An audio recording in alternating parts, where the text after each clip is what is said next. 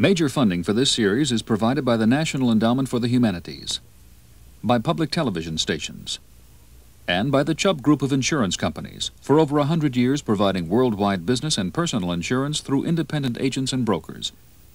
Additional funding is provided by the George D. Smith Fund, the Christopher Reynolds Foundation, the Corporation for Public Broadcasting, and other contributors. This program contains scenes of graphic violence. Viewer discretion is advised. In 1946, when the First Vietnam War broke out, the French generals expected to crush the ragged Viet Minh guerrillas in a few weeks.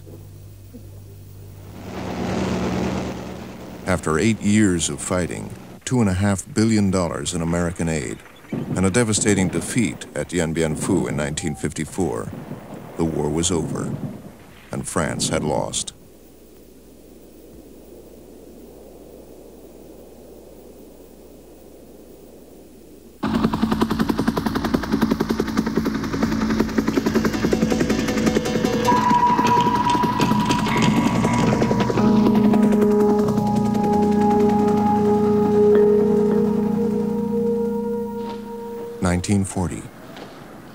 Japan replaced France as the dominant power in Vietnam, proclaiming Asia for the Asiatics.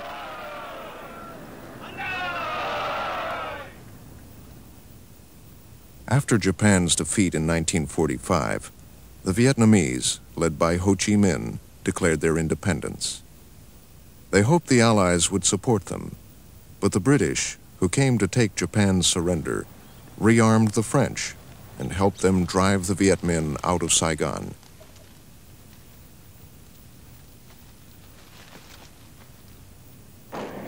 The Viet Minh fought back, but they had few weapons to use against the French troops, and the Viet Minh's brutal tactics alienated other Southern nationalists.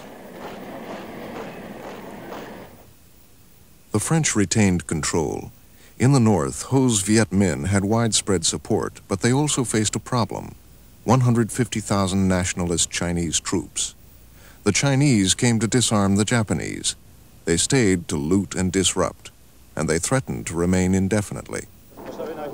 Desperate to expel the Chinese, Ho Chi Minh negotiated with the French. In March 1946, they reached an agreement. The French colonial authorities displayed their power as Ho Chi Minh, President of the Democratic Republic of Vietnam, came to confirm the agreement permitting French troops back for a limited period. In return, France recognized the new Vietnamese state, and the Chinese army left.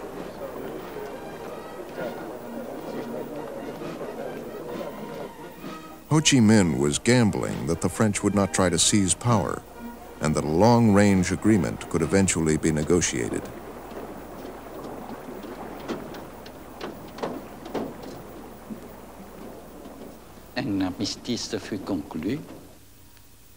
A truce was concluded. There were to be future negotiations to settle the problems between us and France.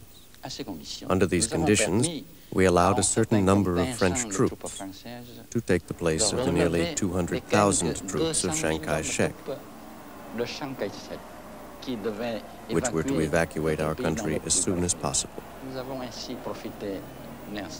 So we had some breathing time to consolidate our forces. The French in Hanoi greeted the arriving troops as conquering heroes. The Vietnamese stayed home. Ho Chi Minh traveled to France to continue the negotiations, but the French cabinet had collapsed. There was no one to negotiate with. Ho had to play tourist until a new coalition was formed.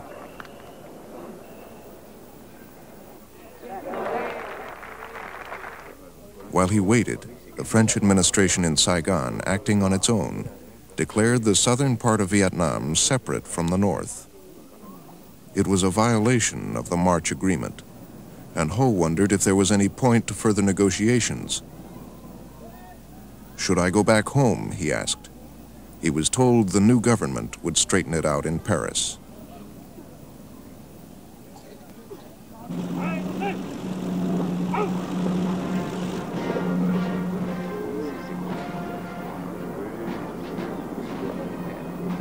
In 1946, Ho had been famous as a patriot for a quarter of a century, and the Vietnamese in Paris turned out to welcome this first president of an independent Vietnam.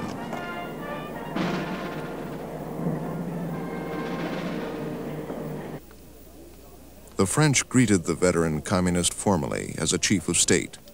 At the time in France, communists were part of the government.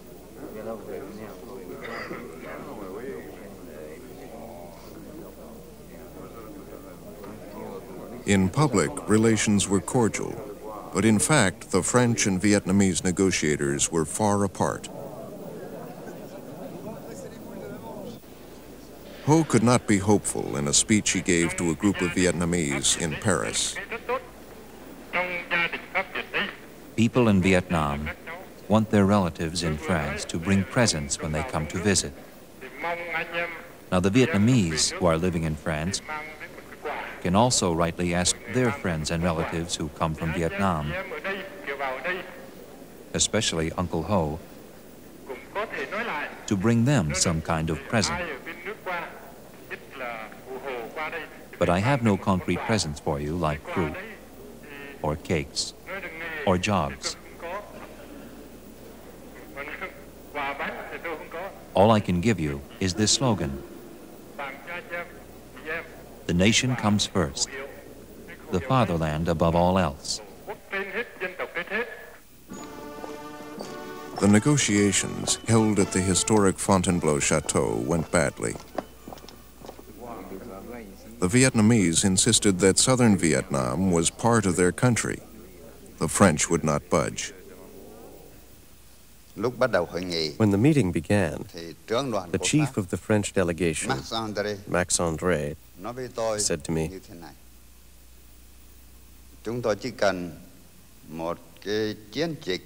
"We only need an ordinary police operation for 8 days to clean all of you out."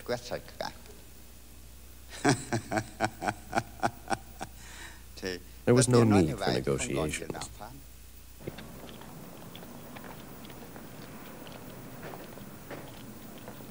Ho Chi Minh's political credibility was at stake, and he pleaded for some compromise.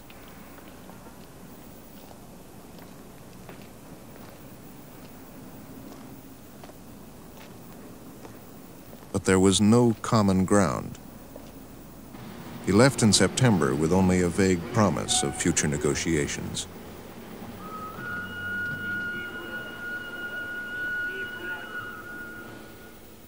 The solution had to come from Fontainebleau. Then the negotiations at Fontainebleau failed. From then on, relationships deteriorated. The climate deteriorated. We arrived thinking we were going to be welcomed by the population, happy to see the French again.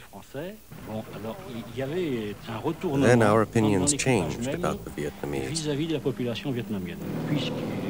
They don't want us, so we have to make them see reason.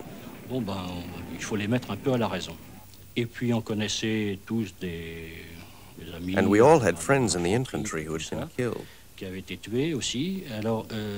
So there was a growing feeling. After all we did for them, it was the usual way of thinking. We wanted to teach them a lesson.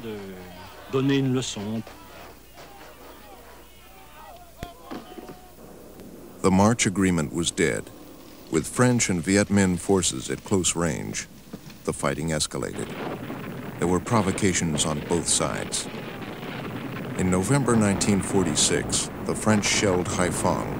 Many French officers believed only force would stop the Viet Minh. When we visited Haiphong afterwards, all Vietnamese neighborhoods were completely wiped out. There were dead buried under debris. It is difficult to know the exact figure. But the larger part of the city, it seemed to us, from what we saw, almost the entire Vietnamese part of the city had been destroyed. General Phong tried to reason with General Giap. Listen, I said, I know war, Murders, deaths, destruction, bridges blown up, burning houses. This is unthinkable. We have to prevent this. He said to me, "You listen.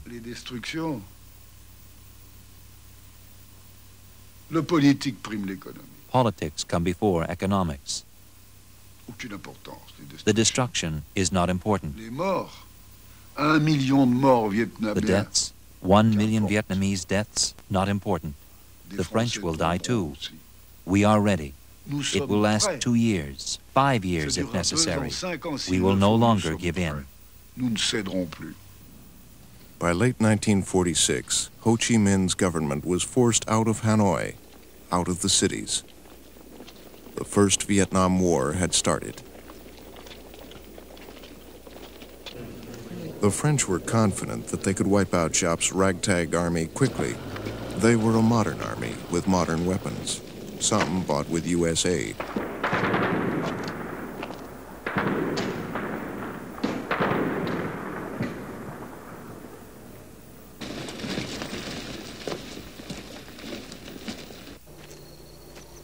The Viet Minh had widespread support from the peasants.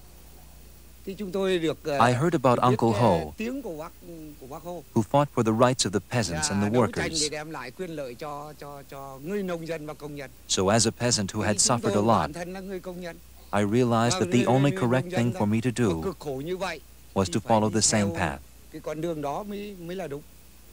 I worked for a long time as a contact person, gathering intelligence on the French military post. We had a person working inside the post. I would go out there and yell at him, saying that he owed me money and that he intended to cheat me of my money. He would then come down to pay me for this supposed debt. He would give me a 10 piastre bill, for example, with a message folded inside it. I would then give him a 5 piastre bill as change. Again, there would be a message folded inside. Without these tricks, the French would have found out and we would have all been killed. When the revolution came, I joined it. Besides carrying a gun to fight the French colonizers, I also wrote songs for the soldiers, for the young people, and for the peasants. I wrote a song for the soldiers in the National Defense League, which was called "To the Front."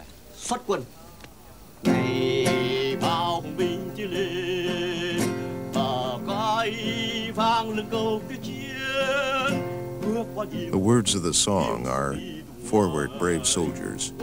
The nation resounds with the words, "Fight to the end. March bravely under gunfire." The Vietnamese army is carving out the soul of its fatherland.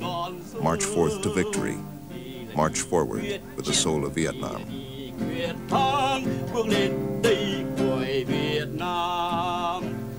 The French scornfully called the Viet Minh the Barefoot Army. Ho Chi Minh said, "We may lose 10 Vietnamese for every Frenchman, but in the end, we will win." They fought a guerrilla war as they built their strength. At first, we did not have any weapons except for bamboo spears. But in the northern part of our country, they were producing arms. I was appointed to go there to report on the situation in the South. Uncle Ho told me that he carried the South in the depth of his heart, and I should tell him what we needed, so that the central government could supply us to fight the French and drive them out of the country. I replied that we needed guns. Uncle Ho said that the central government could only give us so many guns because they did not have many. The main thing, he said, was to capture the enemy's guns and use these guns against them.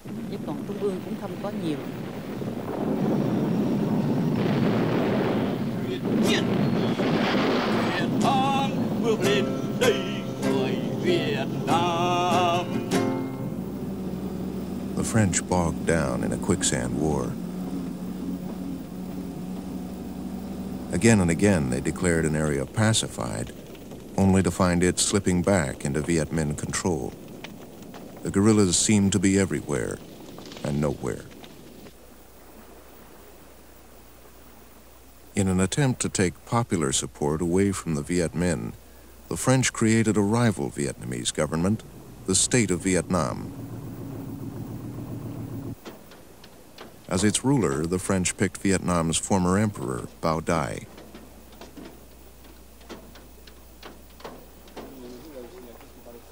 But they placed so many limitations on his regime that to many Vietnamese, it did not seem at all independent. There was no reason anymore for the war to continue.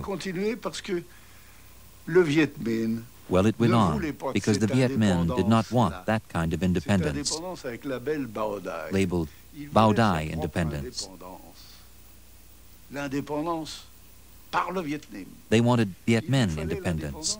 They wanted independence by force, forged in blood, because the Viet Minh were hoping that would unify the country behind them. 1950 brought a new source of help to the Viet Minh. Mao Zedong's forces arrived at Vietnam's borders, having taken all of China. They extended diplomatic recognition to Ho's government, the first country to do so. The Soviet Union followed quickly, and a week later, the United States recognized Bao Dai's rival state. Once again, lines were being drawn in a continuing Cold War. On orders from the Kremlin, Russia had launched a Cold War.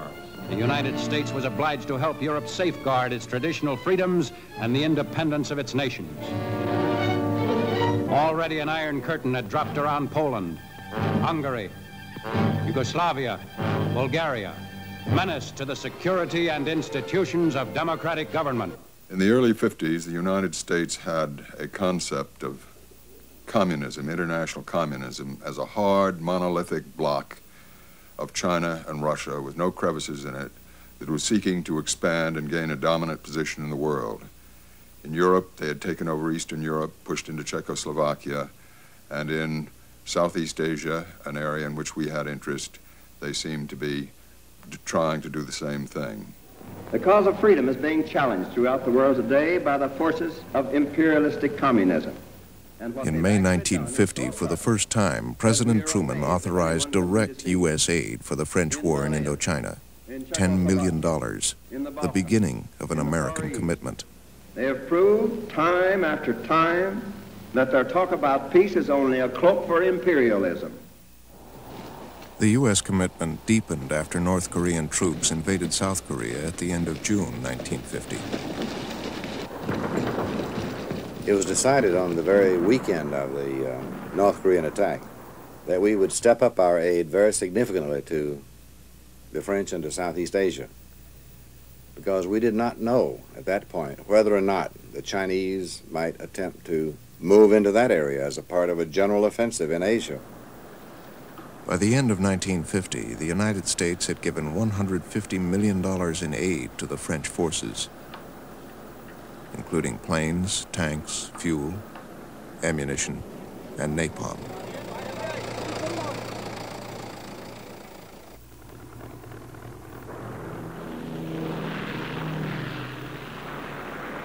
As U.S. strategists looked at Asia, they saw a spreading communist menace. The fight in Korea had become an international war. And in Vietnam, the Viet Minh had linked up with communist China. Viet Minh war capacities improved dramatically.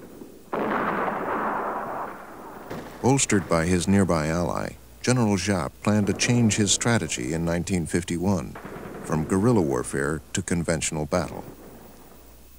First, he had to secure the supply lines through Lang Son and Cao Bang on the mountainous northern border of Vietnam. We used the new weapons to mount offensives against the French. We were able to wipe out 2 large French units, and capture all their weapons. The way was cleared for communications between Vietnam and the outside world. Then we received military aid from China, especially equipment. The defeats on the northern border were a disaster for the French.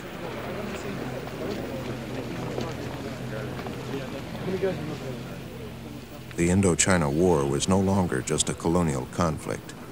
It was still small, but it had become international, supported on both sides by major powers. The French sent out a new commander, World War II hero Jean de Lattre de Tassigny.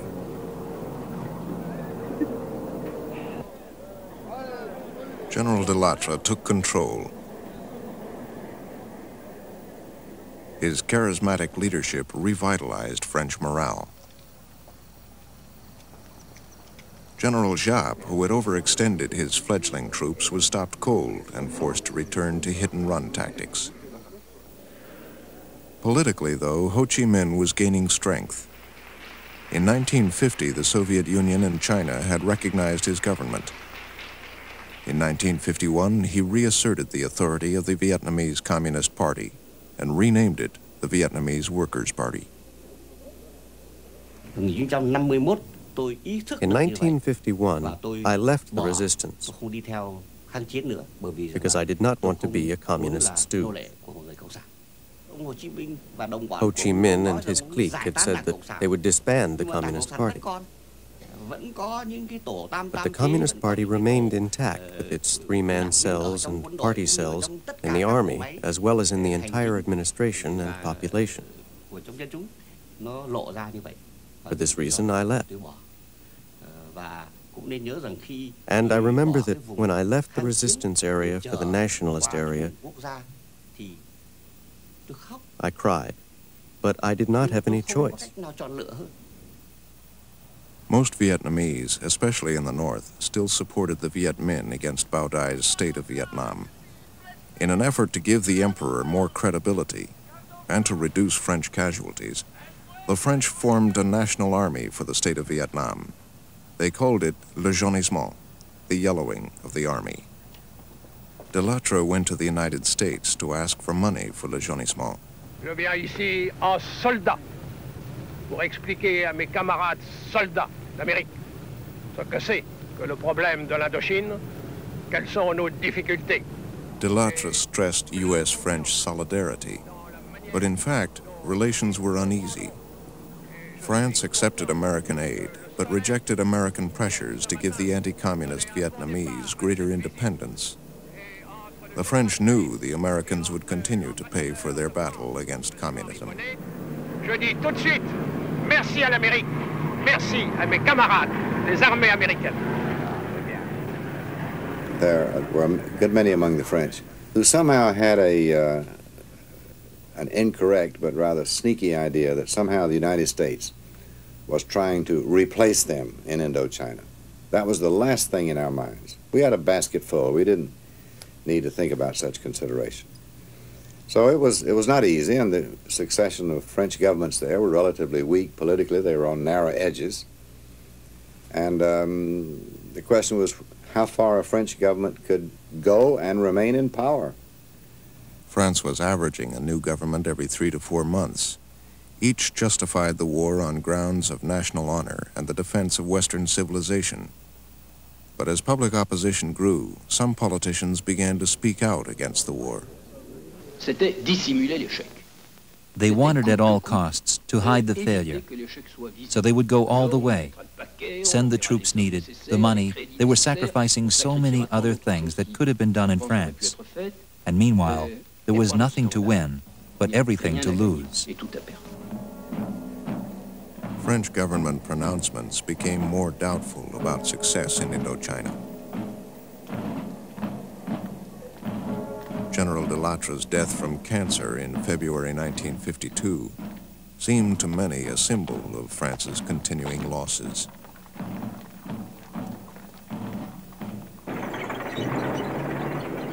The French fought on, By the end of 1953, America was paying 80% of the war, over $1 billion a year. Le Jaunissement, France's Vietnamizing of the war, and other strategies to gain Vietnamese support had failed.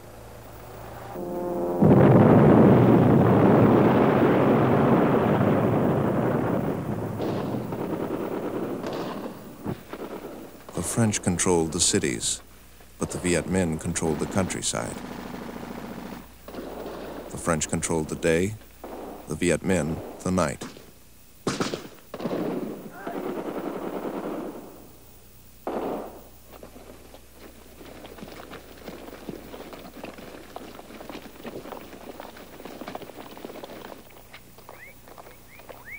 The French public called it the Dirty War. The army was losing officers faster than it could train new ones. Morale was bad among the troops, even though there were no draftees. The war was fought by foreign legionnaires and French colonial soldiers.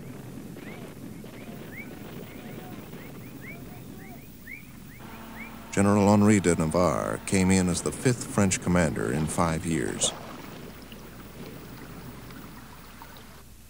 When General Navarre arrived, he opened a file right away, and on that file I wrote war goals. We looked for what to tell the troops. Well, until the end, this file remained practically empty. We never could express concretely our war goals. General Navarre tried yet another new strategy. French units were set up in remote areas, supplied by air. Their mission was to search out and destroy the Viet Minh.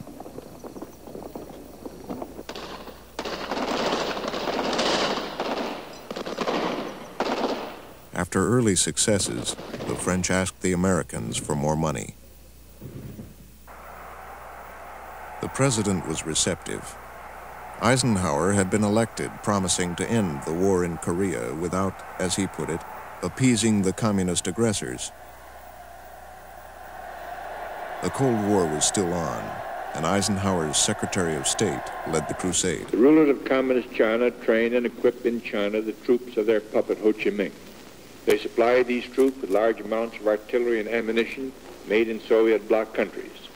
They supply military and technical guidance in the staff section of Ho Chi Minh's command at the division level and in specialized units such as the signal... Dulles argued that Indochina would be the first domino. The plan is not only to take over Indochina, but to dominate all of Southeast Asia. The struggle thus carries a grave threat, not only to Vietnam, Laos, and Cambodia, but also to such friendly neighboring countries as Thailand, Malaya, Burma, Indonesia, the Philippines, Australia, and New Zealand. President Eisenhower sent Vice President Richard Nixon to Asia as his personal representative. In Vietnam in 1953, Nixon visited the battlefields to show support for the French. He promised more American arms, and he strongly opposed any compromise with the communists.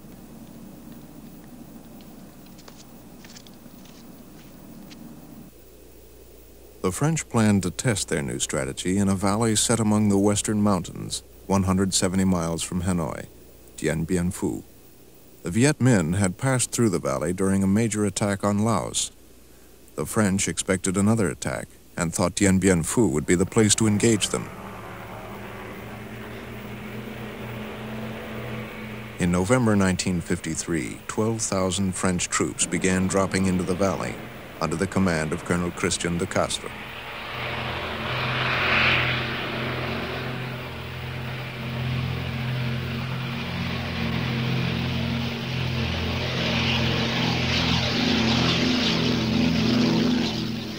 The top French command in Saigon was sure that Giap would never be able to mass enough troops around Dien Bien Phu, never get heavy artillery up the hills, never keep supply lines open.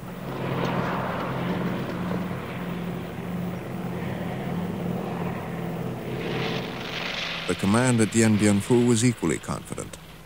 The artillery officer insisted that no Viet Minh gun would be able to fire more than 3 rounds.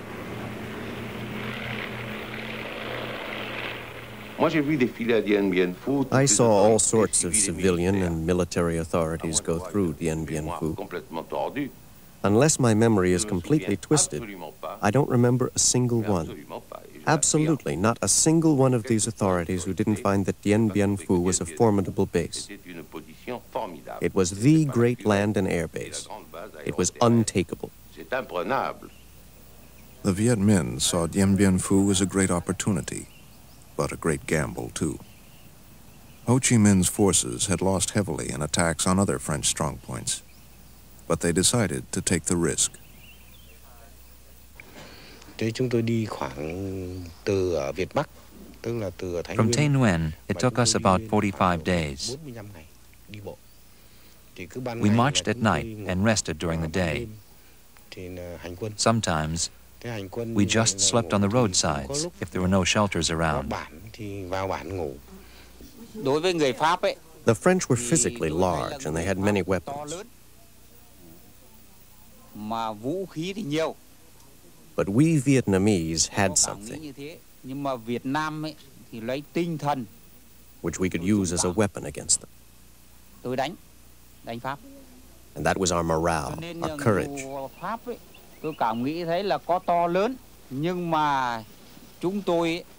We were determined to fight the French until the end.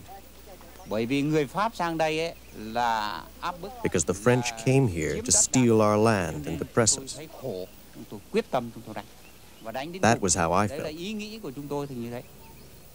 The French command was inviting a battle because they thought the Viet Minh would never be able to get enough troops and guns to Dien Bien Phu. But they did. 51,000 Viet Minh soldiers, 4 times the number of French troops, crossed the mountains carrying supplies on their backs and bicycles and hauling guns.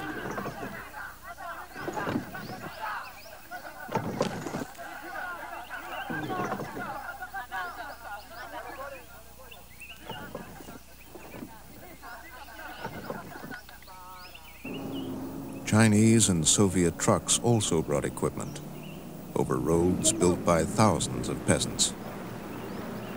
And there were Chinese advisors at the battlefront who tried to direct Giap's planning.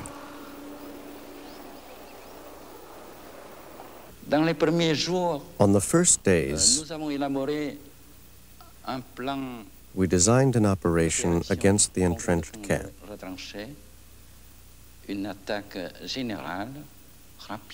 A quick, general attack which was to annihilate the camp in 3 nights and 2 days. But during a staff briefing, after in-depth analysis of the latest information, I realized that such an attack was not 100% sure of success. One of the fundamental rules, if not the most fundamental rule of Vietnamese military science, is that in war, you must win.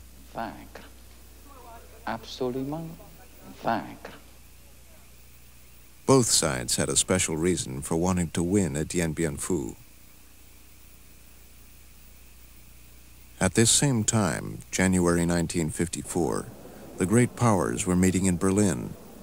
They set a date and place, April 26th in Geneva, to meet and discuss Asian issues, including the Indochina crisis.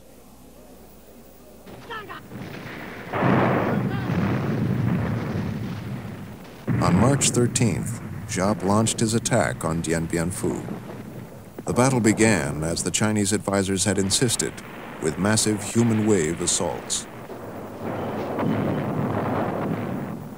The heroism of these shock troops has become part of the Dien Bien Phu legend, as in the story of the Viet Minh soldier who stopped a French machine gun. The comrade used hand grenades, dynamite, and his guns to try to destroy that machine gun. Finally, Comrade Phan Dinh Ngop used his body to cover the foxhole. The enemy sent up a lot of flares, and it was a moonlit night. We all saw how Phan Dinh Ngop threw his body over the foxhole. And then the company commander yelled out, "Charge!" The Viet Minh guns blanketed French artillery from positions so well dug in and camouflaged that the French planes could not get at them.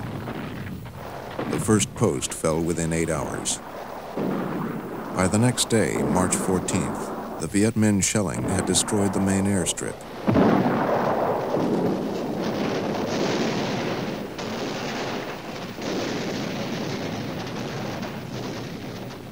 The French command staff was shocked. Colonel de Castres became withdrawn, uncommunicative. On the second night, the artillery commander committed suicide, saying, "I am completely dishonored." 4 days into the battle, the Viet Minh controlled the entire perimeter. The cost was high, thousands dead and wounded among the Viet Minh. Overruling his Chinese advisors, Giap decided to change strategy. This decision on the Dien Bien Phu front constitutes for me one of the biggest and the most difficult decisions in my fighting life. As commander, General Vo Nguyen Giap decided to end this attack based on the human wave tactic. The entire plan was changed. The attack was stopped, and all the heavy artillery pieces were pulled back to a distance. Then trenches and tunnels were dug, and the morale of the troops was rebuilt based on the slogan, "Advance solidly, fight solidly." Shovels became extremely important weapons. All the cadres and soldiers put most of their time and energy into digging trenches and tunnels. We slowly surrounded Dien Bien Phu with trenches, cutting into the airstrip so it could not be used again, slowly tightening the noose around the necks of the French.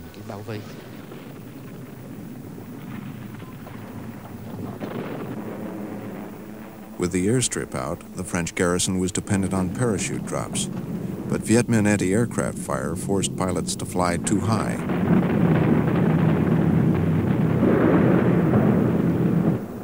Supplies began falling into enemy hands.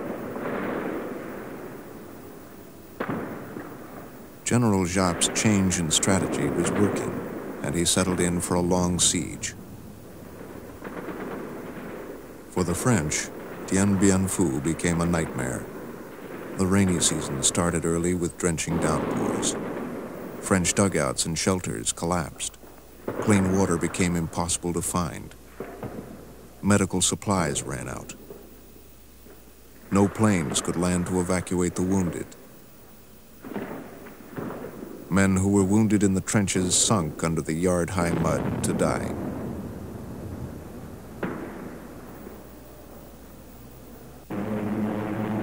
Yet 4,000 reinforcements dropped into the battlefield, most of them volunteers. And like the Viet Minh, the French side created legends of heroism. At one point, a foreign legionnaire company went into battle singing their paratroop songs. They were followed by a Vietnamese company, but the army of the state of Vietnam was still too young to have its own marching songs. The Vietnamese paratroopers sang the French national anthem as they fought their brother Vietnamese.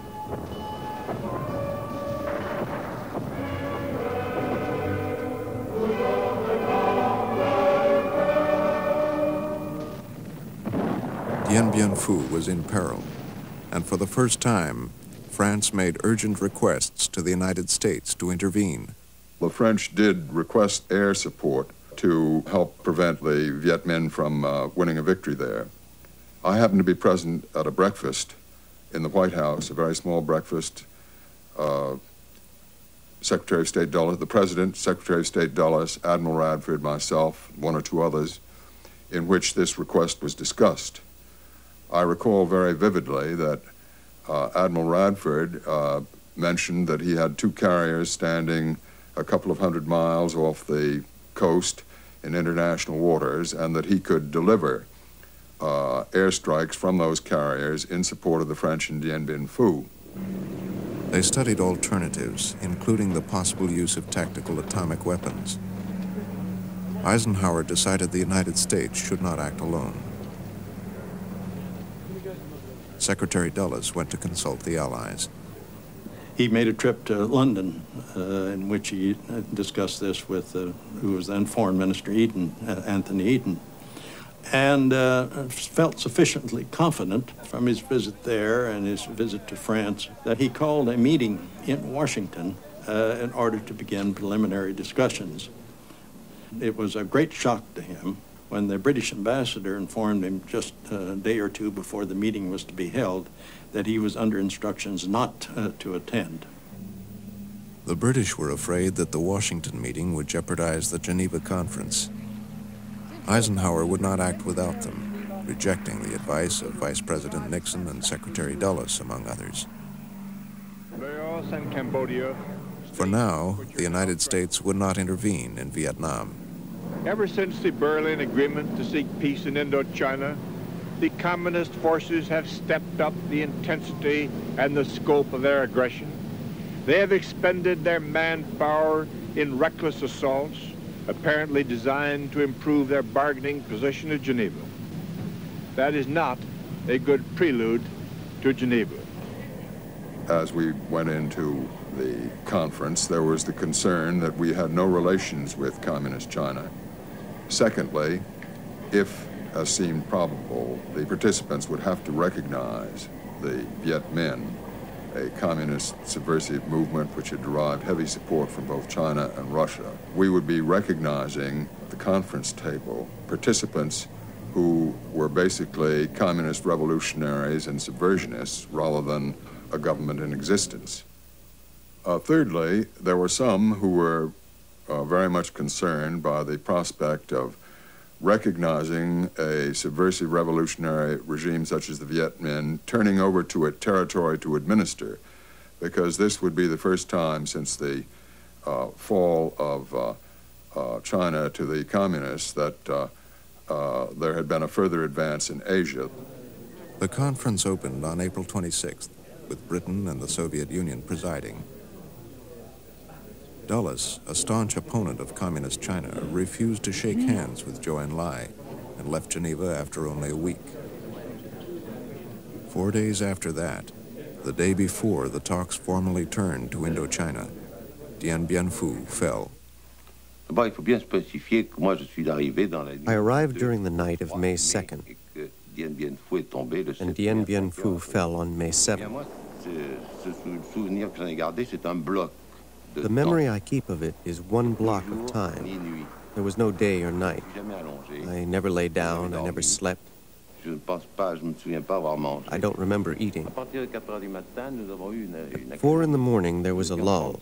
We were 35 left at my post with one machine gun, one grenade left. So I asked on the radio, I said, "Since you cannot send reinforcements," he said, "Where do you want me to get them? You know there's nothing left. Then give me authorization to get out." He answered very simply, saying, "No way. You're paratroopers. You're there to die."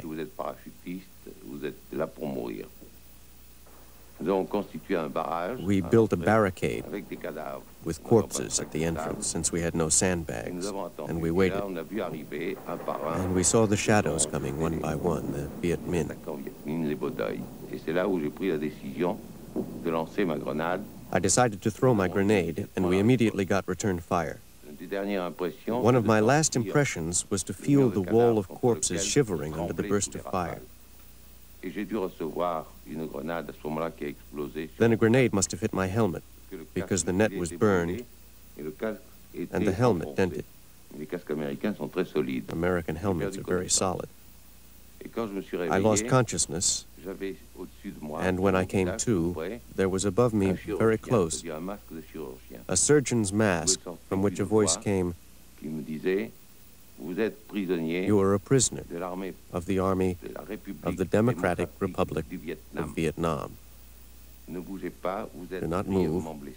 You are badly wounded, and we will take care of you. From that moment, I had left the Greek, Latin, Judeo-Christian world to pass into the world of the red termites.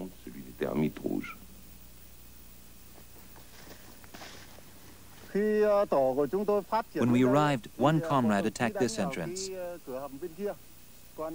Another comrade attacked the other entrance. They threw grenades in. And I myself ran to the bunker of General de Castro and put up the flag. The bunker had sandbags piled up in the form of a pyramid. So when I put up the flag,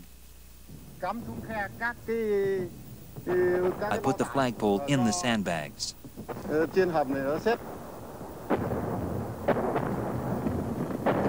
Though Viet Minh combat cameramen were present at Dien Bien Phu, scenes of the 55-day battle were restaged by a Soviet director after the French defeat. Some of the film sequences are authentic, some reenacted.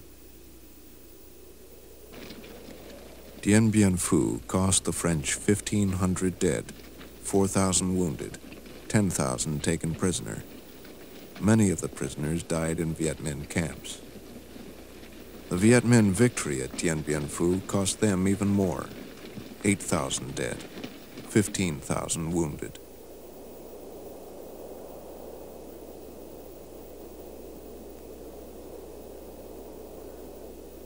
You are all aware that the French and their Vietnam ally have suffered reverses, notably the fall of Dien Bien Phu after a superb defense. The present situation is grave, but by no means hopeless. In the present conference at Geneva, we and other free nations are seeking a formula by which the fighting can be ended and the people of Indochina assured true independence. So far, the communist attitude at Geneva is not encouraging. The Geneva conference bogged down almost immediately. The United States delegation was ordered to watch and not to talk. My instructions were to go to the meetings, to not participate in them, and not to agree to anything, but to be there and sit at the table. And I found it a very difficult job to sit at the table at which people were making discussions and some conclusions were being arrived at without agreeing to them, in situations in which silence itself tends to give assent. I can tell you that I was very, very unhappy and perspired very, very freely. Emperor Bao Dai, head of the state of Vietnam, also sent a delegation to Geneva. I was told I should accept the communists at the conference table. I said, no, there is only one Vietnamese state. It is I. The communists are rebels. Given my uncompromising position, they turned the political conference into a military conference. After 6 weeks, the conference had made no headway. In June, the French cabinet fell, and a new prime minister took over, a critic of the war, Pierre Mendès France. Mendès France made a promise to the French National Assembly. If he could not resolve the Indochina question at Geneva within 30 days, he would resign. The United States feared this meant France might abandon Indochina to the communists. Washington was not at all clear as to what kind of an agreement Mendès France was proposing to make, or what agreement he would make. And if the agreement was going to be something with which we could possibly live or acquiesce, or whether or not we were going to have to denounce it and in fact walk out of the conference. After much secret maneuvering, 1 week before his deadline, Mendès France got all the participants in place in Geneva.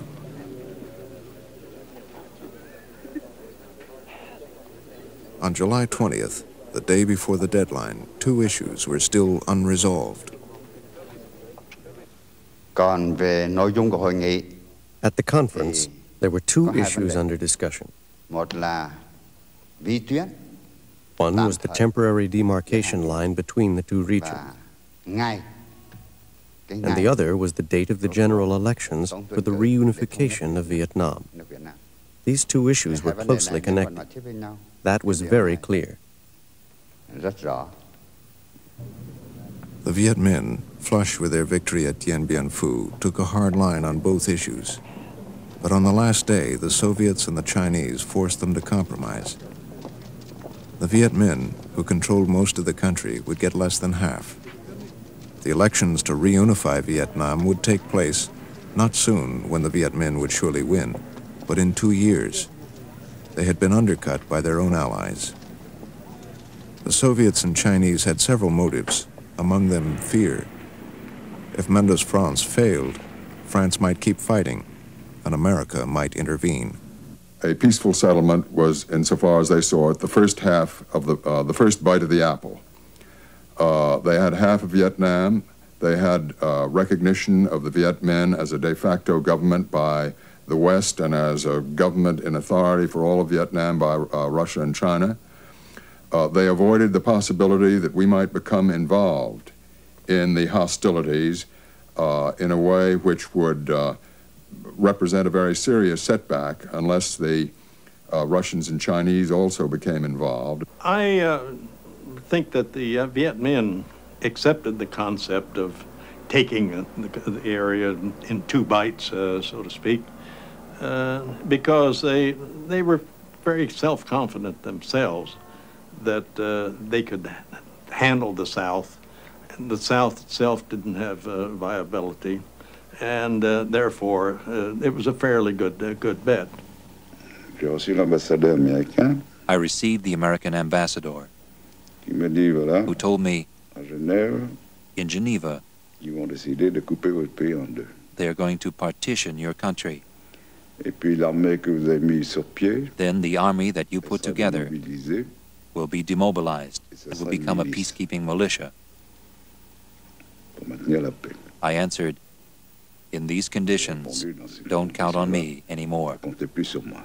The South Vietnamese delegation made it very clear and very explicit that they were not agreeing to the elections after 2 years.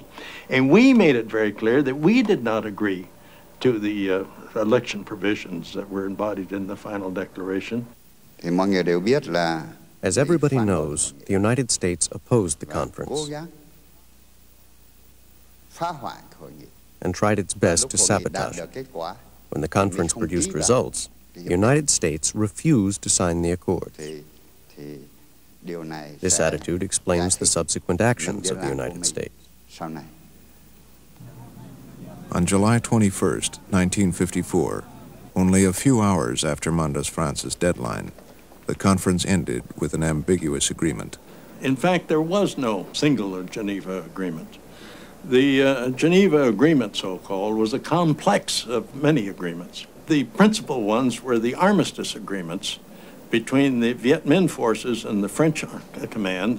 The final piece of paper was a declaration of Geneva, in which the participants at the conference took note, was the usual term. Thus, there's nothing that either we nor the South Vietnamese, quote, violated, unquote, after, quote, signing, unquote, the agreements, because we didn't sign them and therefore we didn't violate anything. La raison et la paix l'ont emporté. Reason and peace have won out. After days and nights of hard negotiations, filled with anxiety and hope, the ceasefire has been signed. In my soul and my conscience, I am sure these are the best conditions we could have hoped for in the present state of things. My own feeling at the end of the conference was that we had probably obtained just about all that could be obtained in the light of the situation on the ground. I don't think we could have obtained much more. But I must say that very honestly, I didn't have not have much optimism that South Vietnam was going to be able to survive. We thought that having signed the agreements, the French would now be forced by world opinion to carry out the Geneva Accords. And we strongly believed that there would be a general election held in 2 years, and then the revolution would certainly win. So we greeted each other, in 2 years. We expected to have a general election and reunification in 2 years. In the fall of 1954, the Viet Minh marched into Hanoi, taking back from the French what they had lost 8 years before. To America and the world, it looked like the Viet Minh would soon be marching into Saigon, too, as the French pulled out, taking everything: houses, trucks, factories, even their dead.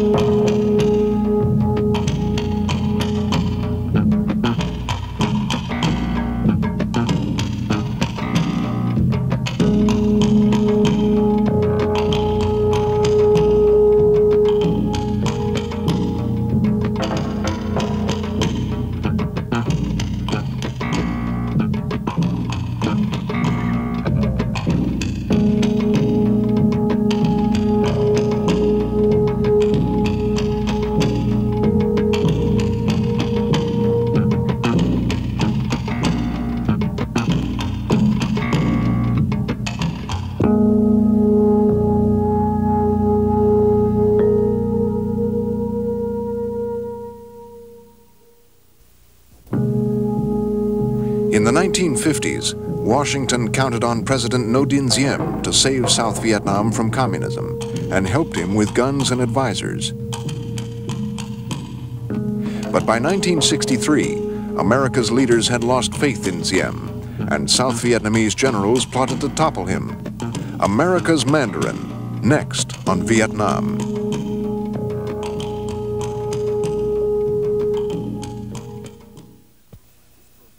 This program was produced by WGBH-Boston, which is solely responsible for its content. Major funding for this series was provided by the National Endowment for the Humanities, by public television stations, and by the Chubb Group of insurance companies, for over 100 years providing worldwide business and personal insurance through independent agents and brokers. Additional funding was provided by the George D. Smith Fund, the Christopher Reynolds Foundation, the Corporation for Public Broadcasting, and other contributors. For a transcript of this program, send $4 to Vietnam, Box 322, Boston, Massachusetts, 02134. TV series chief correspondent Stanley Carno has written the companion book Vietnam, A History, published by the Viking Press and available in bookstores and libraries.